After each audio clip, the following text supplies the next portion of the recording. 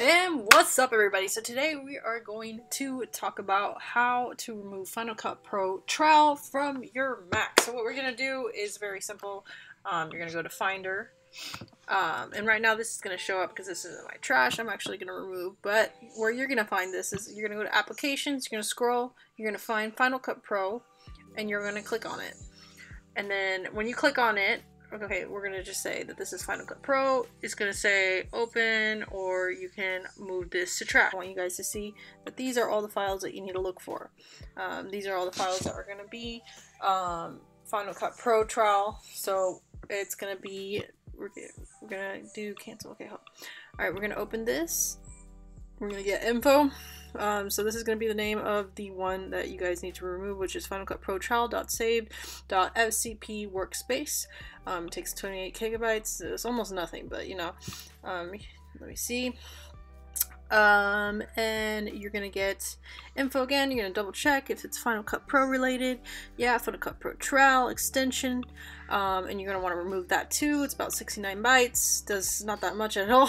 And this is the Final Cut Pro trial application, actual application.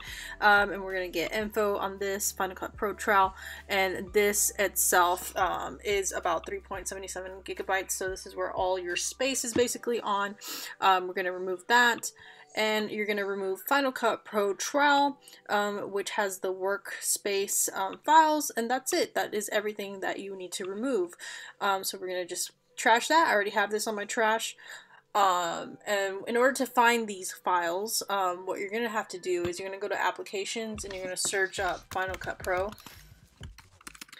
Final Cut Pro.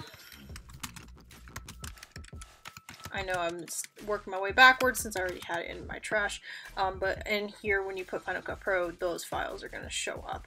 And if not, you're going to have to go to Applications and go to, let me see, you would go to System Files, and then you're going to click R Included, and then Final Cut Pro. I also would like to add with this example that in order for your system to show up system files, you need to click the plus sign, click on Other, and type in System, and click the blue check, and click OK. Obviously, since I already have them all, these files in the trash, these are going to show up as well as other files. Of course, there's going to be some like browser links and JavaScripts that may go with your Final Cut Pro. Do not delete those. Just find these four and delete those four, because that's all you need to delete. This is the same thing that is mentioned in the forums, discussion forums, but I just want to put it in a video because it would help me, and I know it will help others. If you get the wrong file, you can always put back. Know exactly what they need to remove. So we're going to remove those files right now. We're going to empty our trash.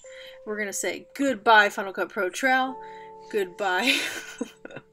And yeah, that's it. So like, comment, subscribe. Love you guys. Bye.